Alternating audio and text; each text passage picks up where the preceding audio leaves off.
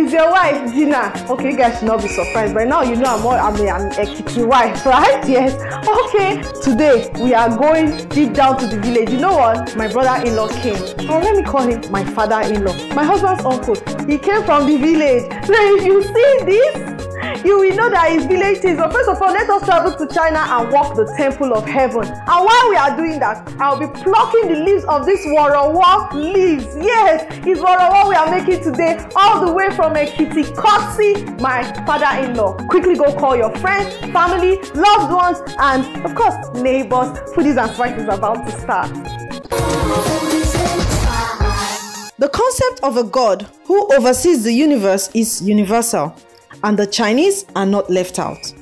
We are still in Beijing, and after a beautiful meal with Mr. Chang and his wife, we have decided to go see the Temple of Heaven.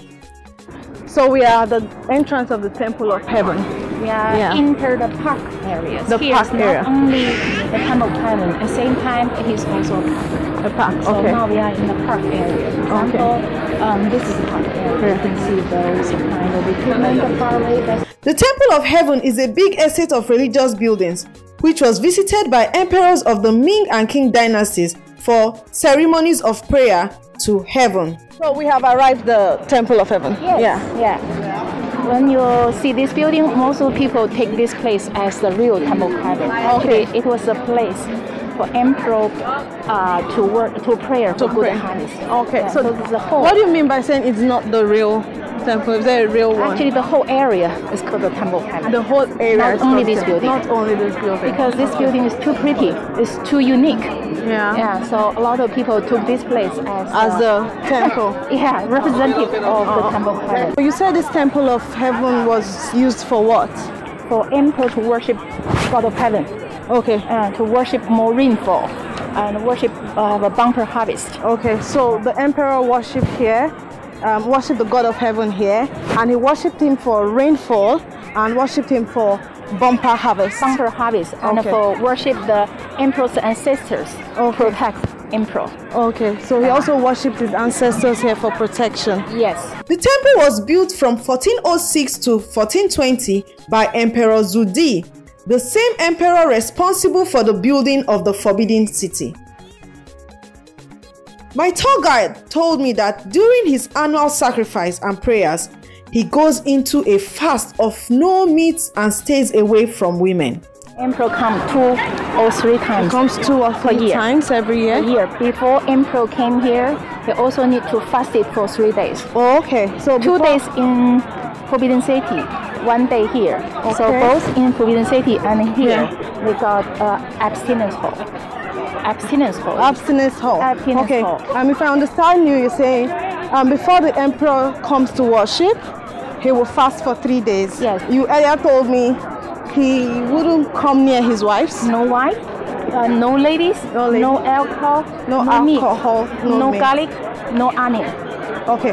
No women, no alcohol, no garlic, no onion, and no meat. Yeah. But he can eat rice. Respect. He can eat rice? He can eat rice. He can eat vegetable. Yeah. Okay. Yeah. But no. So that's not like a complete fast. Yeah. He still eats. Yeah. Okay. Still eats. In ancient China, the emperor was regarded as the son of heaven who represents heaven on earthly matters. So twice or 3 times a year, the emperor and his entourage will proceed to the temple from the Forbidden City, and no ordinary Chinese is allowed to see this procession or the ceremonies. The emperor, he was considered as the son of God of heaven. Anything related, controlled by God of heaven. So emperor need to come here to make a wish for this year have a bumper harvest. This ceremony is taken very seriously, and there must not be any mistake, else it is seen as a bad omen and may affect rainfall and good harvest. There are 3 major complexes in the temple. The Hall of Prayer for Good Harvest. The building is completely wooden with no nails. This building is the building, no nails, no steel, no concrete. No nails, wood, supported by 28 wood pillars. Scattered in 3 rings. The inner ring got 4 pillars, and the outer second ring 12 pillars, and third ring another 12 pillars. 12 pillars. So the central 4 pillars represent the 4 seasons of a year. Okay. And another second layer of 12 pillars represent 12 months of a year. Of the year. Okay. And the third layer of 12 pillars, this means there's the outer one, is represent the 12th division of a day. So it's a wooden house too. All wood. Wood. No nails. No nails. No steel. No concrete. Made by a large number of legs, brackets, tandem joints, or wood. If you follow Foodies and Spice, you will remember we have seen a building like this in Sheki, Azerbaijan. You can watch it on my YouTube channel. There is also the Imperial Vault of Heaven, which is smaller than the Hall of Prayer for Good Harvest. Then, the circular mound altar is the altar proper. The center of the altar is a round slate called the Heart of Heaven, or the Supreme Yang. Here, the emperor prayed for favorable weather.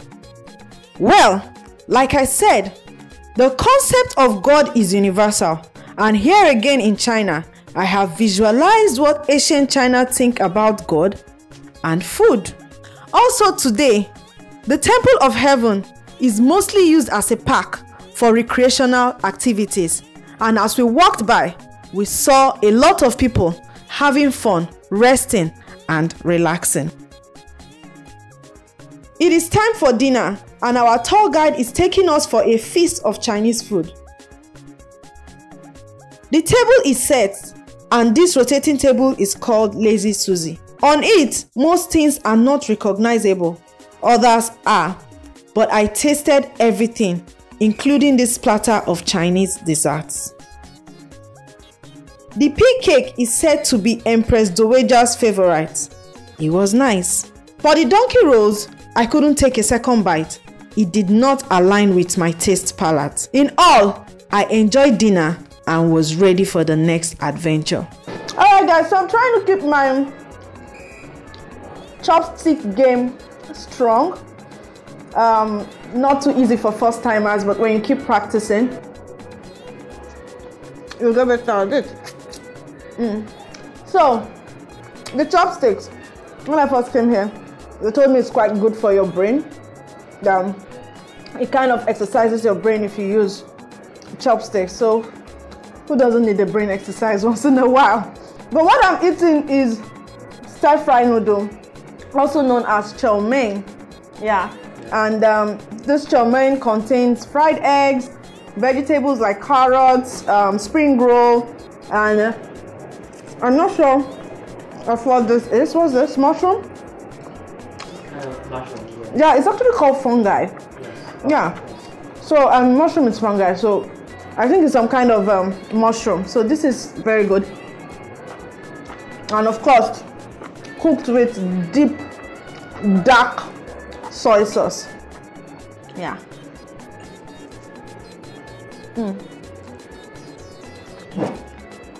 If I imagine how healthy my brain is right now. Anyway, we've been eating on rotating tables since we came. So many things. I just found out that this is cornbread. This is chicken cooked in with some vegetables. This is braised pork. This is stewed meat. This seems like cabbage. Those are shrimps. Like you've got a little of everything. That's how the Chinese eat. This cucumber is actually very beautiful, and the fried eggs here. So they eat a little of everything. They order in bulk and they begin to eat it bit by bit. So I think after 2 or 3 more spoons of this ramen noodle, I'll start digging into the other things.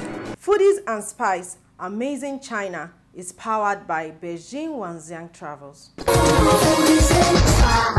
Welcome back. China was so much fun. Yes, lots of fun, and the food, we kept eating on rotating tables. Yeah, and one thing I realized in China is that they eat quite a lot of exotic vegetables, some vegetables I don't know. So today on the show, from all the way in Ekiti, my Ekiti people, we have Worowo leaves, we also have snails, we have dry fish, we have bushmeat, we have bell pepper, tatashi, onions, red peppers, cut bonnet, we have iru, all the way from Ekiti. We have palm oil, we have salt and seasoning cubes.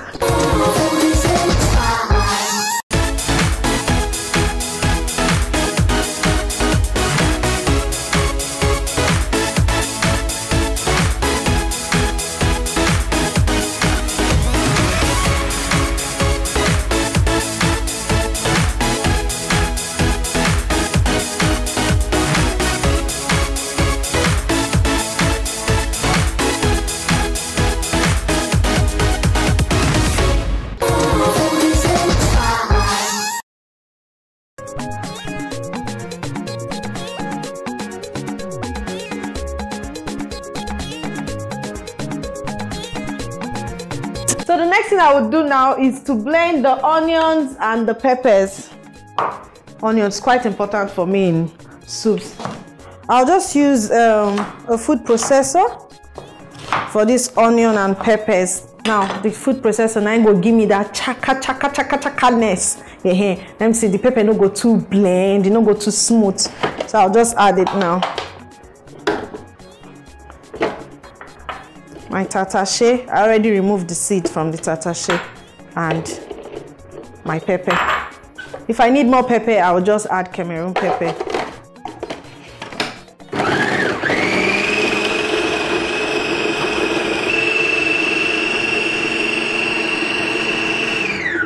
All right, I just added palm oil. You just allow it heat up a bit, but not bleach. And I'll add the pepper and onions. Now, the Ekiti people love iru a lot. That's the locust beans, yeah. And they usually get to fry them first before they start putting everything that they are cooking. So let me just do that village style. I have plenty iru, so I can afford to eat plenty.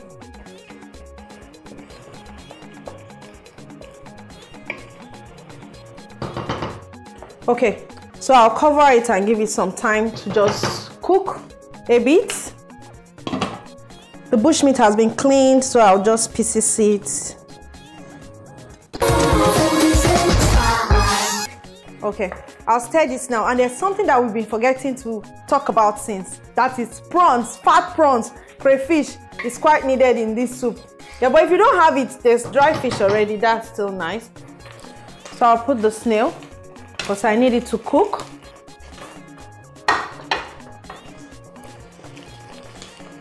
The fat prawns goes in.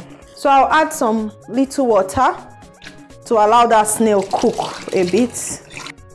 Cooking spoon of water to allow the snail cook. Now the reason why I'm very wary about the water, or putting it bit by bit, is because the Worowo leaves, yeah, this leaf, it brings out a lot of water. Once I put them for soup, so plenty water will come out. That's why some people also call it bologi leaves or water leaf. This is not the regular bologi leaf we have in Nigeria, but once that I put up Worowo on my Instagram, someone said in Sierra Leone or Liberia they call it borogi. So we don't know the English name yet, so if you know, I beg, let us know. If you know the English name of this leaf, look at it very well.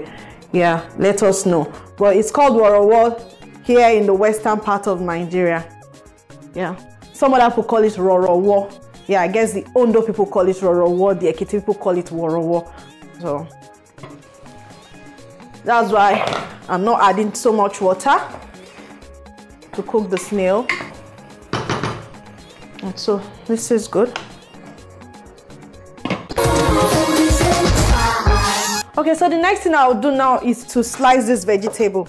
Now, this is another very good way of making sure you don't have so much water in your soup. Yes, you wash like this, you put it in your colander, allow it drain. So that way you are not going to be having so much water in the soup.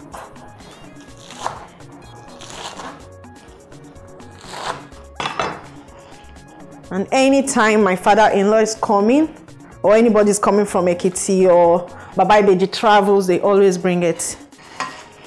They always bring it. I'll check on that sauce now. This is good. Okay, so I told you I'm not actually breaking this fish. So, but if it breaks as we go, it's luck. I would like to serve it whole to Baba Ibeji. I'm not sure I've added salt to this thing at all. So a little salt just to help everything cook. I cook. Someone had actually seen this leaf in my house once and claimed that in their own part of the country, she's from Akwa Ibom, that it's weed. They don't eat it. It grows around their house, that it's weed. So I don't know, just in case you think it's weed too. Man, Ekiti people, it's their delicacy. In case it's weed in your village. Okay, just try it out. And I love it too. I love the taste. I like the way it just goes easy with swallow. Ekiti people, their own is pounded yam, but me, I'm making Semo Vita today. All of you know I love Semo Vita. And another salad I love these days is rice flour. Yeah, bushmeat has already been smoked. So I have my snail, I have my dried fish, I have my bushmeat now going in, and I also have crayfish, the fat prawns. So I just stir, and the next thing I'll be adding now is the Worowo leaves. I told you this leaf brings out its own water. So that's why I've made sure that the sauce is really dried.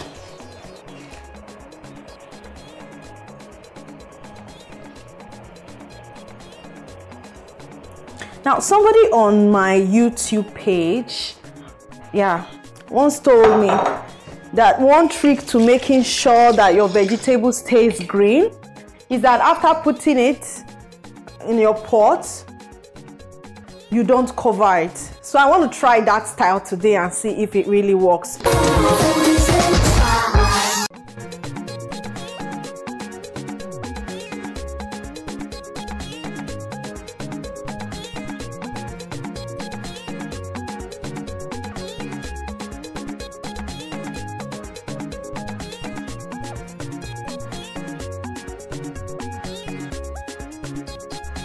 So I'll add 2 seasoning cubes.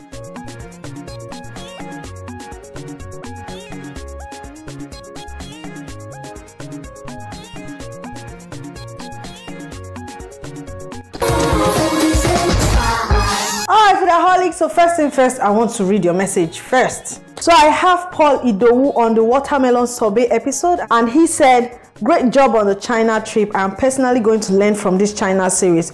God is taking you places. Thank you so much, Paul. Mercy Olokpa said, thank you, Auntie Gina. It was really an amazing trip, I must confess. And the China dress looks good on you. May God bless your family in Jesus' name. The ice cream looks yummy. I'll give it a try. Yeah, the watermelon sorbet was a hit. A lot of people have tried it already and they started sending me messages. All right, so Tammy Baby says, I'll sure try the watermelon sorbet. Easy recipe. Thank you, Mama Ibeji.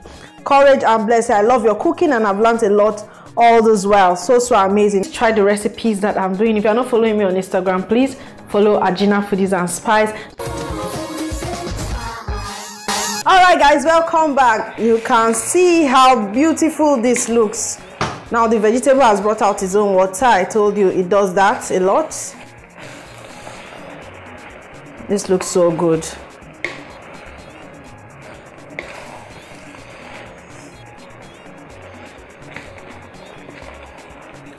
Now this soup is fit for somebody like Baba Ibeji, a man you love. But don't forget to take care of yourself too, okay? This is really lovely. So I can categorically tell you that after tasting this thing, pepper fine, salt fine, everything enter, even the iru, this soup done. Time for me to turn Semo to take chop am. Alright, something very funny just happened right now. So my cameraman is asking, why are you having this small cup of Semo? Like, he's insinuating if they are not eating. Well, guys, people are not eating. I already mentioned it that this soup is for Mama Ibeji. I'm only turning this Semo because Nami cook must chop. And my foodaholics go like to say, I chop the food where I cook. Every other person, I cook my mind for house and I'll go chop my mind. Alright. So, of course, you guys know I already have 199% when it comes to turning Semo. Yeah. My Semo always comes out like pounded yam. So let's just pretend this is pounded yam we are using to eat the Ekiti soup. Sorry, my cameraman. Not today. Not today.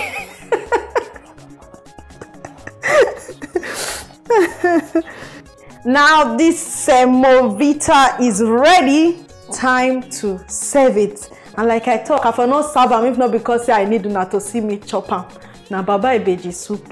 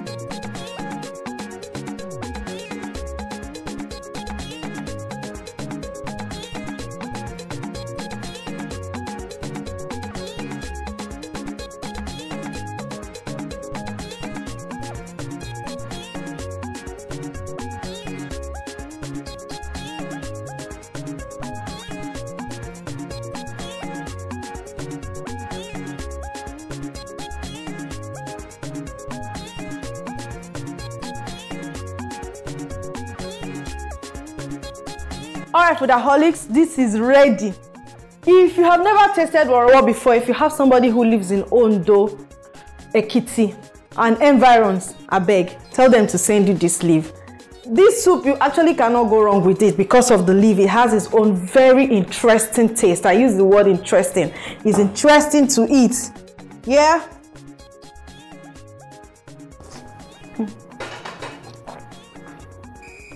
I don't know if this microphone can take the, like the way it goes down. I don't know if it got it.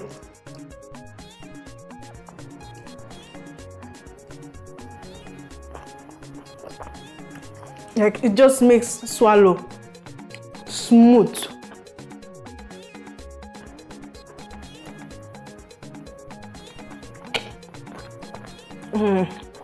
Quite smooth. You see this meat here?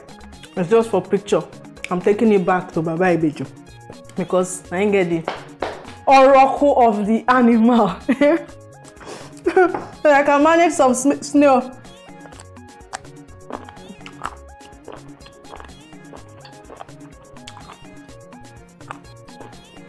So interesting. Try it. I'll see you next week on another episode of Foodies and Spice Amazing China.